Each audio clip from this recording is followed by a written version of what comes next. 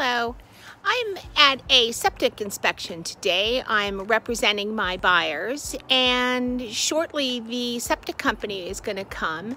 They are going to take off the lid of the septic tank. They're going to inspect the tank to make sure that it is fully operable, that there aren't any leaks. Then they're going to be checking the baffles to make sure that the waste is traveling properly down into the leach fields.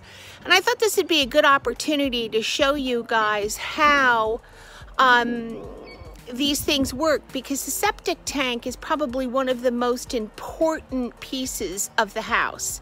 You know, it is possibly one of the most expensive, because if you have to replace it, we're looking at tens of thousands of dollars. And obviously the larger the house, the more bedrooms the house has, the larger the septic tank.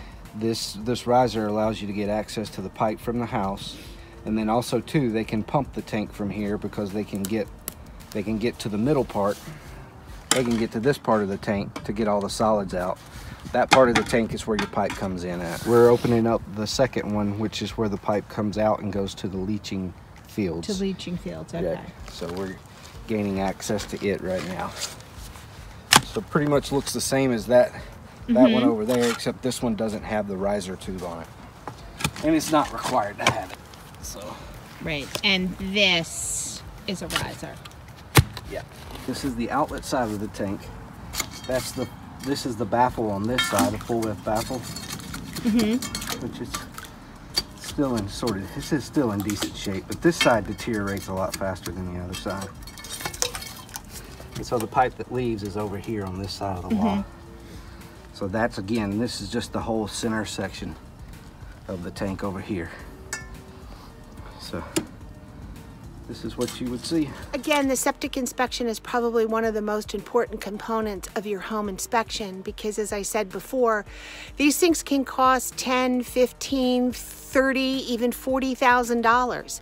So the $400 or $500 that you spend on the inspection is money well spent. Okay, so that's your septic inspection. It took about an hour and a half, and they were able to check the entire system from one end to the other. It takes about 48 hours for a report to be sent back to the homeowners and or the buyer, depending on who purchased the report. If you have any questions, please don't hesitate to call me. I am a real estate agent. My name is Regan Andrews. I'm with Houlihan Lawrence, and I'd be delighted to help you. My cell's 914-255-8078, and I'm licensed here in New York and Connecticut. Take care.